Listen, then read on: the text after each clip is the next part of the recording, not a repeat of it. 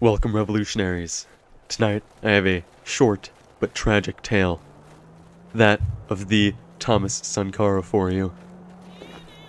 Every time I say the words coup or president, the background will change. Thomas Sankara, born December 21st, 1949, Yako, Upper Volta, which is now Burkina Faso, died October 15th, 1987, Ouagadougou, Burkina Faso. Military officer and proponent of Pan-Africanism, who was installed as president of Upper Volta, later Burkina Faso, in 1983 after a military coup. He held that position until 1987 when he was killed after another coup. Sankara's Roman Catholic parents wanted him to be a priest, but he opted for a military career instead.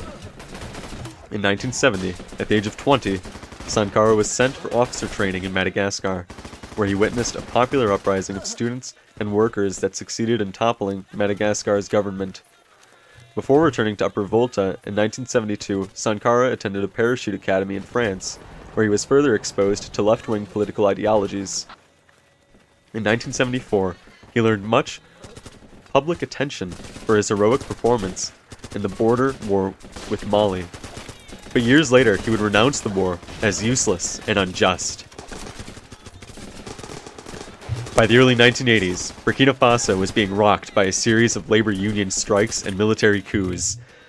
Sankara's military achievements and charismatic leadership style made him a popular choice for political appointments, but his personal and political integrity put him at odds with the leadership of the successive military governments that came to power, leading to his arrest on several occasions. In January 1983, Sankara was selected as the Prime Minister of the newly formed Council for the Salvation of the People, Conseil de Salut du Peuple, CSP, headed by Jean-Baptiste Ouedraogo.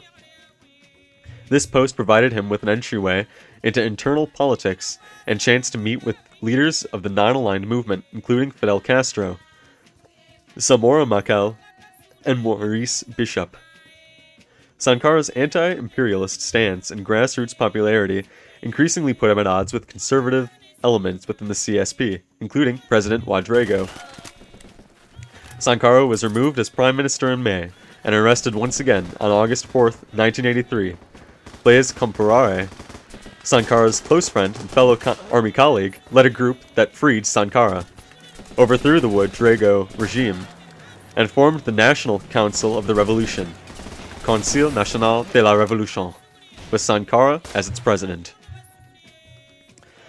Sankara declared the objectives of the democratic and popular revolution to be primarily concerned with the tasks of eradicating corruption, fighting environmental degradation, empowering women, and increasing access to education and healthcare, with the larger goal of liquidating imperial domination. During the course of his presidency, Sankara successfully implemented programs that vastly reduced infant mortality, increased literacy rates and school attendance, and boosted the number of women holding government offices. On the environmental front, in the first year of his presidency alone, 10 million trees were planted in an effort to combat desertification. On the first anniversary of the coup that had brought him to power, he changed the country's name from Upper Volta to Burkina Faso, which means roughly Land of Upright People,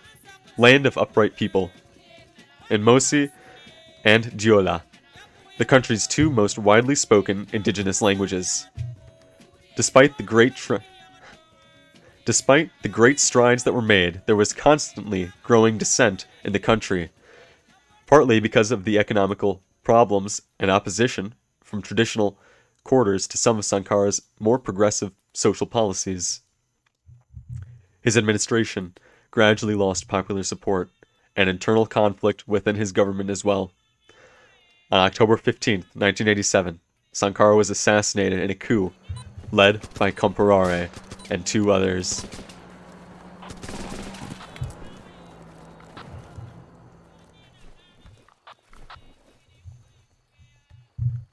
While this video may be short, the life and liberty of Thomas Sankara is not, and he will be remembered. With that, I wish you all a wonderful rest of your night. Until the next one.